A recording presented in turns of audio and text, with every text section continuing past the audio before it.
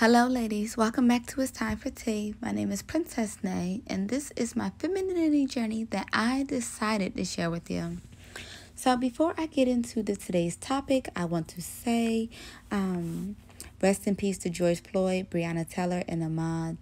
Honestly, I hope all those families reach some type of peace at this time, and I hope the Black community reach some type of peace and liberation sooner than later. So, first things first, I want to talk about why I do not recommend 50-50 relationships for feminine women. Honestly, 50-50 relationships just never set right with me. 50-50 relationships, meaning to me, is that a man will only be able to half love you, and you will only be able to get half of a man.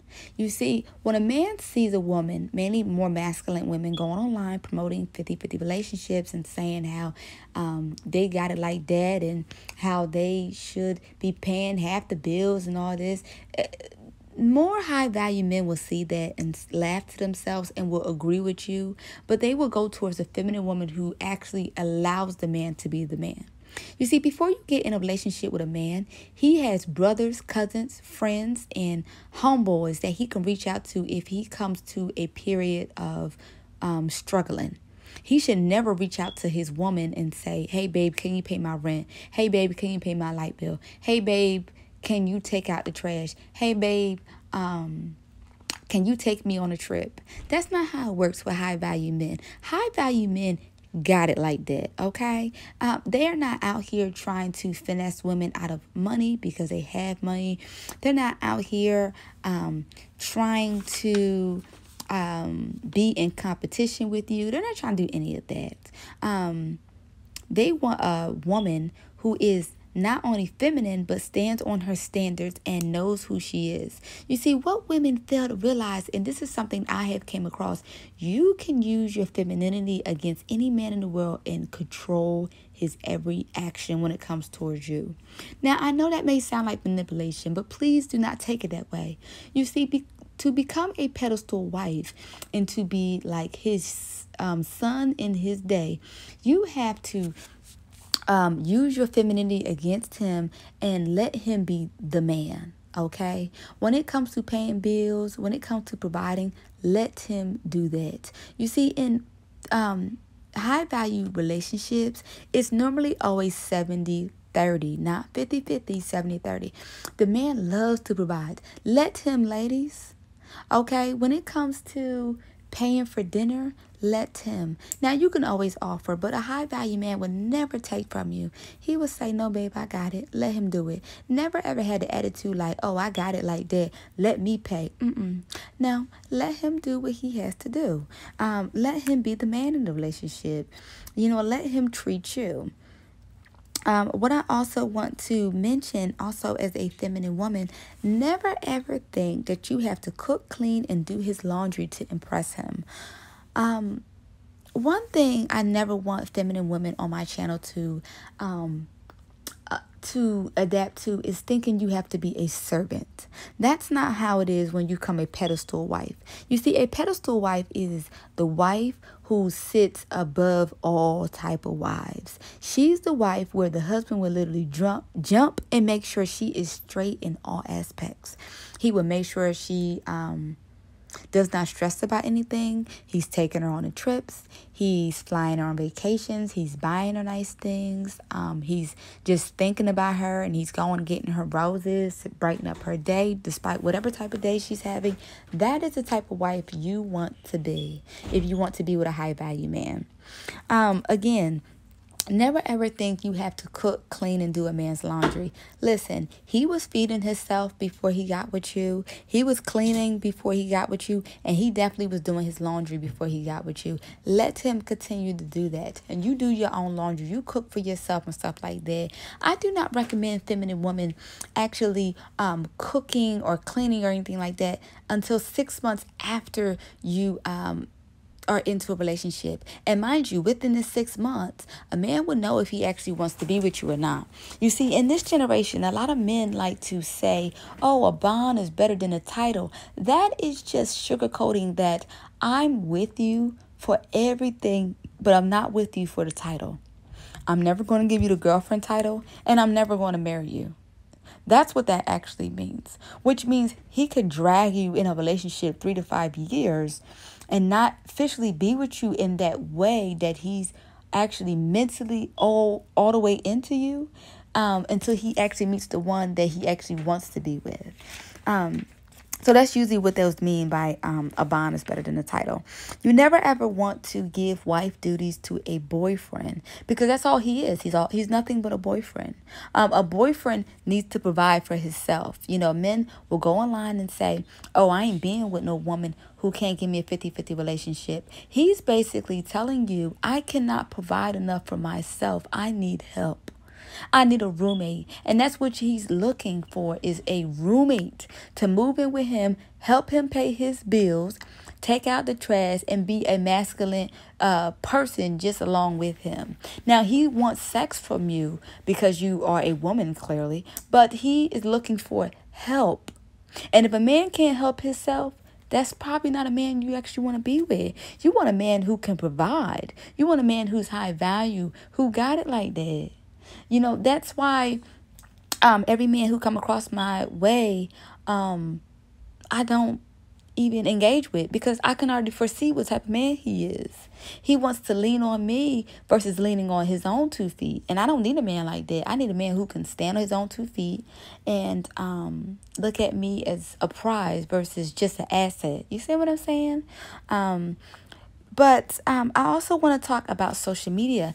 Now, I see a lot of women going online and they find that it's okay to post their boyfriends within 2 to 3 months. I just do not agree with that. As a classy feminine woman, you need to wait to post your boyfriend and be a little more sheltered about your relationship. I can understand he may be treating you right and you just feel so good because he's flying you on trips and all this, but just wait it out and say, about 6 months in to see if he's even posting you. You see, that will let you know what type of man you're dealing with, because see, men who usually do not post women so quickly online, those are normally men who are not sure about you yet. Not only is he not sure, he's probably don't want to upset an ex that he probably still talking to, or he probably don't want to upset his other options. Now, sometimes a man could post you too quickly and trying to make an ex jealous, or he can post you kind of fast and he's just proud to be with you. So you have to weigh your options and see exactly what's going on and just take that risk. But just be very careful about you posting him on social media. It's not something that's always necessary. And that's how a lot of 50-50 relationships prosper, because he's seeing you doing all the work and he's just doing the bare minimum. And you never want to be with a man who's doing the bare minimum. Now, for me, I do not recommend shacking up before marriage. And again, that's because you never ever want to give wife duties to a boyfriend, because that's all he is, a boyfriend. I see a lot of women who talk about all the sexual activities they indulge in with their boyfriends. I see a lot of women who talk about moving in with their boyfriend and they doing all this, and it just makes me laugh, because it's like they'll be broken up in 6 months and now either the girlfriend is stuck with all the rent or the boyfriend is stuck with all the rent, and both of them can't afford the rent because they were too busy trying to be roommates. So that's another reason why I do not recommend shacking up before marriage. Another thing about being in 50-50 relationships, never ever invest in a man more than he invests in you. And that goes along with loaning a man money. Again, a man has friends, homeboys, brothers, cousins, his mama, his daddy, whomever in his life before he met you. So if he needs money, he can reach out to them. He never ever wants to bring that type of stress to his woman that he is not a man that could provide. I'm telling you, high value men will never bring this to you. Not at all. Those are low value men who will bring this type of attention to you. They wouldn't even bother you with no type of financial issues, believe me. I see a lot of women who allow their boyfriends to drive their cars. If he needs to drive your car, that's sometimes a low value man, unless he live in like a bigger city like New York, and New Yorkers mostly don't have cars and whatever, but he shouldn't even be asking to drive your car. Okay, that's a low value man, because normally a lot of men now in this generation are comfortable sitting in the passenger passenger seat while the woman drive him around everywhere. Those type of men you want to stay away from. They are definitely low value. Again, low value men would never ever want you to do all these type of duties as a girlfriend without asking you to be their girlfriend. You have to literally ease your way into when it comes to relationships, because believe me, you never ever want to do the most as a girlfriend thinking you're impressing a man, because in his mind he's going to say, oh well, if I gotta just do the bare minimum and get sex from her, I ain't never gotta ask her to be my wife or anything like that. No, you want to put a man in a position to know how to treat you. You see, you set the tone for how a man treats you, not the other way around. Remember, you are the prize, because you bring the man up from a piece. You could bring the man children, and you can bring the man just everything else that he couldn't bring you. Yeah, he may be financially stable, but you never want to come to the table either, just being broke. So never ever be with a man who cannot provide, who cannot basically overall be a masculine man. But overall, I want you to understand this. When it comes to relationships in this generation, never ever be with a man who does not find it important to court you. That's another way how a lot of 50-50 relationships prosper. The woman is not being courted by men anymore. The man feel like he can just take you to Applebee's and Red Lobster and that is it. And now he feels he wants to come over. No, you need to at least date the man 10 dates before you allow him to come over. He should not be trying to rush to get to your house, and you should not be trying to rush to get to his house. You need to at least be on 10 dates before you invite him into your personal space. You need to at least know a man for a year before you go on a trip, my opinion.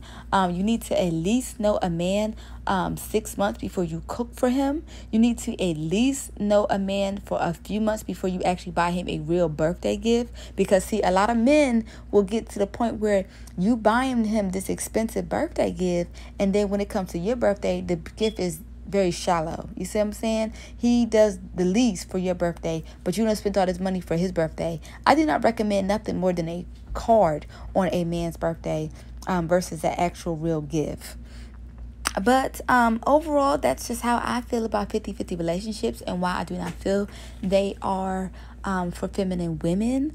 There's plenty of other things, why I do not recommend. But overall, be very careful about what you want out of a man on social media. And if you're being very vocal, like me, I talk about being a wife, then becoming a mother all the time. So men around me know what type of tone I'm setting, what I want out of life. I just will not ever disrespect myself and go, a way that I just don't want to go. But I hope you all enjoyed this video. And until next time, I will talk to you later. Mwah.